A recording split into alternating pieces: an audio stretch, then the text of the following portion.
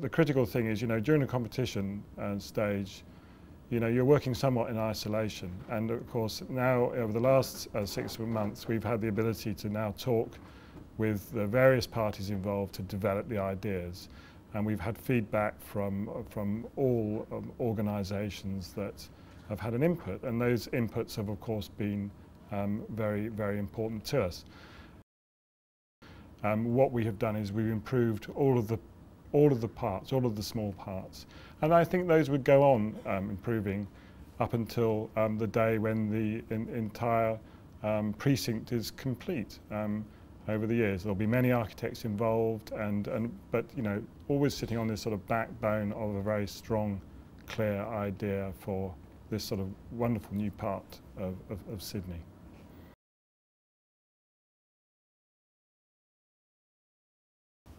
The design of the hotel has evolved, but we're using the same components, as I say, which we talked about it having the image of the tall ships coming into the docks, the dock side, and it's important that I think it does have a sort of hint of an industrial of heritage to it. Bringing that pier closer inboard, or closer to the sort of heart of the scheme where it meets the new southerly cove. We are actually bringing that pier in as part of the major civic space. So it becomes a part of a space rather than an independent, separate destination. I think that will make it much more vibrant. The facilities then for the public along that pier, great northerly aspect, wind protected, become something that will clearly encourage use, I think, in a better way than we'd had previously. So I think it's a huge improvement, in fact. We've got an agenda here in terms of sustainability, which is, we haven't seen as a practice anywhere in the world. This is, thinking for the future. So bringing that into the development of building design has a sort of huge impact in the way that a building will manifest itself architecturally. When we submitted in November, the scheme I think was slightly too divisive in terms of commercial district, residential district. I think one of the major change I think that might have happened between then and now is discussion, particularly with through Jan Geel's advice and City of Sydney, looking at how we can improve the public realm. And the decision was taken to spread the mix of activities across the site in a far better way. I think we've got a massive improvement now in the layering of the mix of activities across the site. So retail, leisure and culture, education, the commercial, and of course the residential. It's far less easy to distinguish the places by their mix.